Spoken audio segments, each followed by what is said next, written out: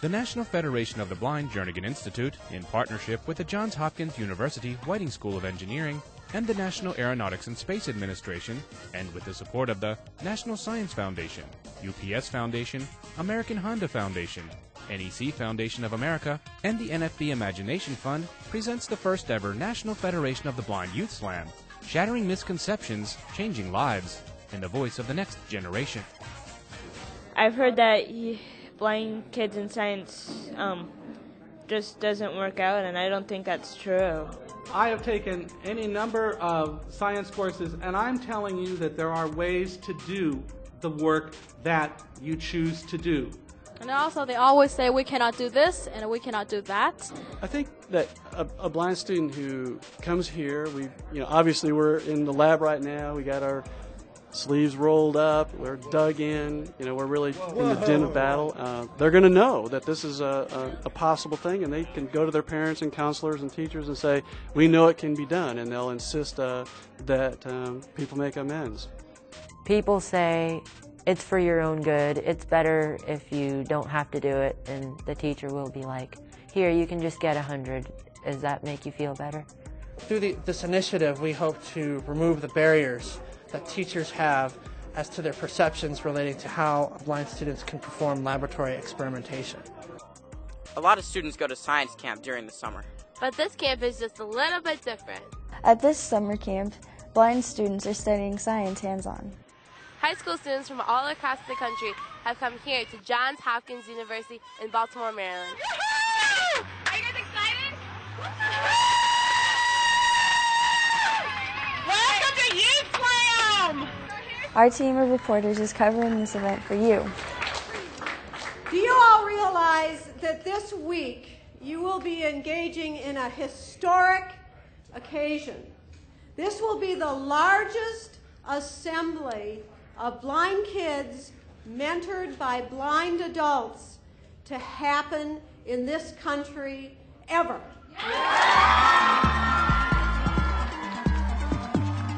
So we need to teach people to go where their minds want them to go, learn what they want to learn, explore, find out, be excited about learning. That's what this Youth Slam is all about. In the morning, sessions began in everything from astronomy to windmills. And you're going to get to dissect that and look inside it.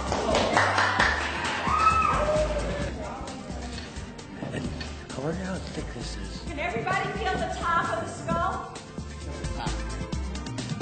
It's so you can learn anatomy tactually by feeling the bones. They had models of bones of your body and where the brain is and how learning interesting facts. Those are what we call sutures.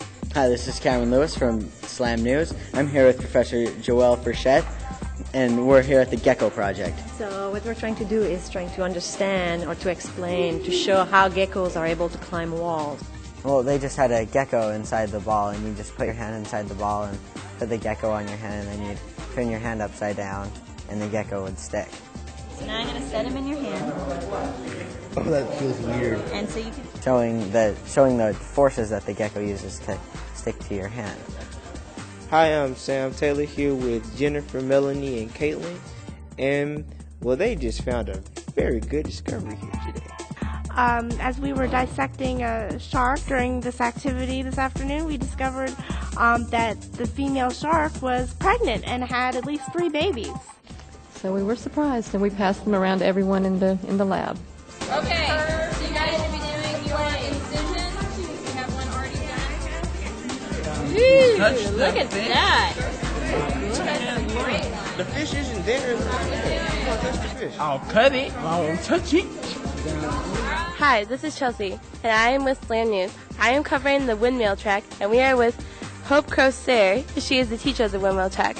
So tell us, how can pinwheels show wind energy? The forces that make a pinwheel spin around are the same ones that are going to make a wind turbine spin around. So one of the things that they're doing, for example, is they've built a regular pinwheel with the loops in it, like any pinwheel has, and then they built one that's just like that, only flattened. And when they put that in front of the fan, it doesn't spin. So in comparing the two, they'll find for example, that the angles and the loops in the pinwheel are what's important to make it go around, not just the shape, its flattened shape. Hi, my name's Carolina. I'm in the wind tunnel with Amber. Hi. What are you guys doing with the windmills here? We had to design our own windmills, and we're just testing them in the tunnel to get some feedback before we go talk and give presentations to engineers tomorrow morning. And what do you have to test with them? We have to test how many volts and microamps, which is basically electricity it generates just from the wind blowing into it, and how many rounds per minute. Wow. When mixing chemicals, people say, how can you do chemistry if you can't see the color changes? This is Eduardo Martinez reporting from the Environmental Chem Lab, and we are with, what is your name? David Wohlers. And what is your profession? I'm professor of chemistry at Truman State University. Okay, a question. How do sighted kids feel getting taught by a blind chemist? No, I've never asked them. Okay. And what would be some advice for the future scientists or chemists? You just have to persist. You have to be a good traveler. You have to have good braille skills. You know, you have to be literate with computers, and you have to have the desire and the perseverance to get to the end. Carbon has 4 bonds, and then it's also connected to an oxygen, this one right here, which has 2 bonds. The goal is to remove the misconceptions of teachers as to the capabilities of blind people to do laboratory experimentation. And so a lot of what we're trying to do here is develop tools and in essence, establish a best practices suite of recommendations and tools and make them available to teachers online and wherever they happen to be, and encourage teachers to implement these tools into their classrooms to allow their blind students to do laboratory experimentation independently. Here at Youth Slam, this is the rocket track. All week we've been building rockets that we hope will launch and get back safely. Each rocket has an altimeter in it to measure the altitude we hope it will reach, and an FM transmitter so we can find it when it comes down. Mach 1 is the best. Connect igniter. Make sure igniter leads and clips are not touching each other. Move keys on launch pad. Verify launch area is clear of people. Randy's ready? Okay, let's pick up the count. T-minus 5, 4, 3, 2, 1. Ignition! There it goes, and it is a high one. Parachute is out.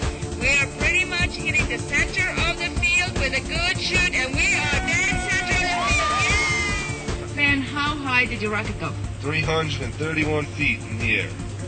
So how did they figure that out? Through the altimeter, which when you turn it on, once it's in your grasp, basically, you can turn it on and you'll hear a series of beeps. So we heard 3 beeps in a group, 3 beeps in another group, and then 1 beep. So that was 331 feet. 3, 2, 1, 0.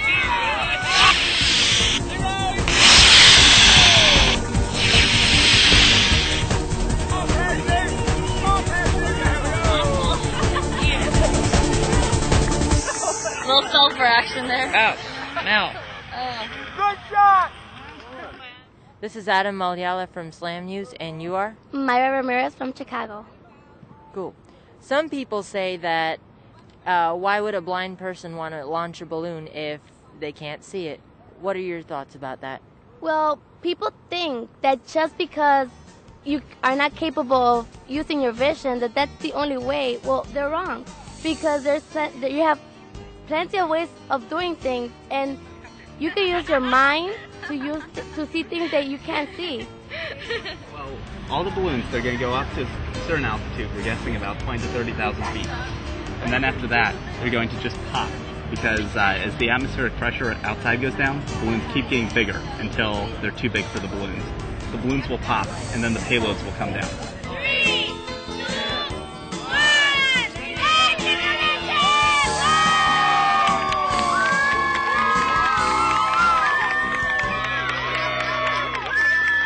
Hello there, this is Jordan Crawford here with the Slam News. How's your science experience changed so far since you've been in the Youth Slam? Well, I've gotten a lot more experience at designing stuff. As I said, I was in the engineering group, and so we got to learn about different structural things that you have to consider while building bridges. It's one of those things where it's got to be reliable, but you don't want it very expensive, or else people aren't going to want to purchase the product.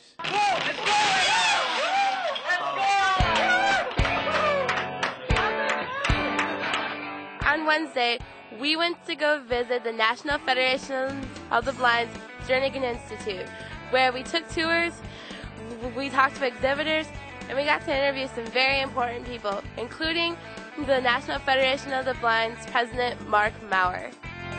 I used my hands. In order to learn how to do things, blind people need to use their hands. You got to touch it. You got to reach out. You got to explore the terrain. It wasn't all work. Evenings were for fun.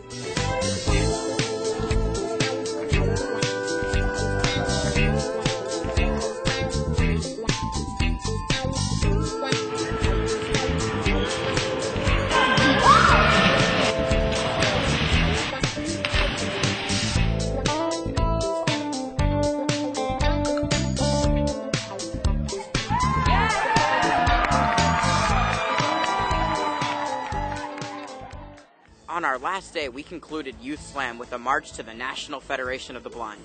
This is a youth march for independence, marching by the blind of the nation, coming here to show the capacity of blind people.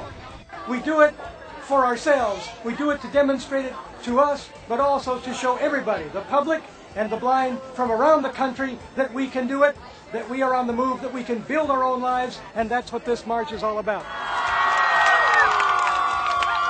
Is the next generation in the house?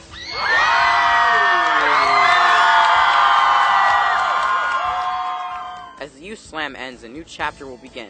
The students and mentors will take home with them a new perspective on how blind people interact with science. And even something more important, our freedom as blind people to pursue our destiny and our dreams without barriers.